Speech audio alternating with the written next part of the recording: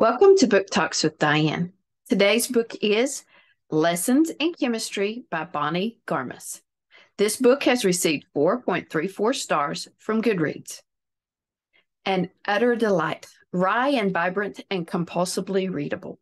Claire Lombardo, author of The Most Fun We Ever Had.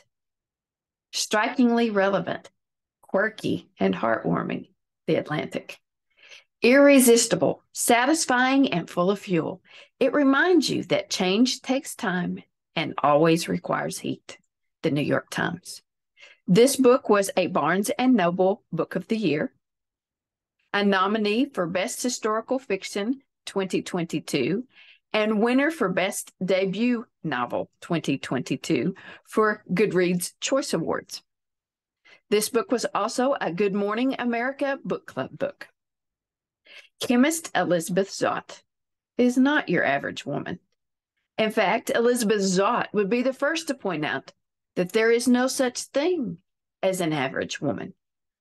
But it's the early 1960s, and her all-male team at Hastings Research Institute takes a very unscientific view of equality.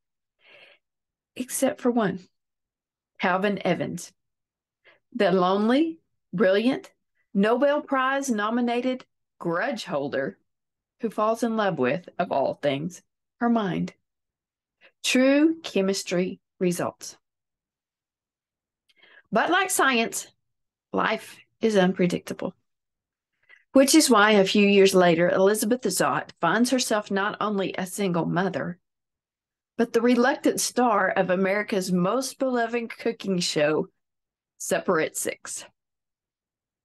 Elizabeth's unusual approach to cooking combined 1 tablespoon acetic acid with a pinch of sodium chloride proves revolutionary. But as her following grows, not everyone is happy. Because as it turns out, Elizabeth Zott isn't just teaching women to cook. She's daring them to change the status quo. Laugh out loud funny, shrewdly observant, and studded with a dazzling cast of supporting characters. Lessons in Chemistry is as original and vibrant as it is protagonistic. I gave this book 4.5 stars. I loved reading this book. Elizabeth is my kind of quirky. I really liked seeing who else Elizabeth was going to tick off. Her daughter Madeleine was a treat also.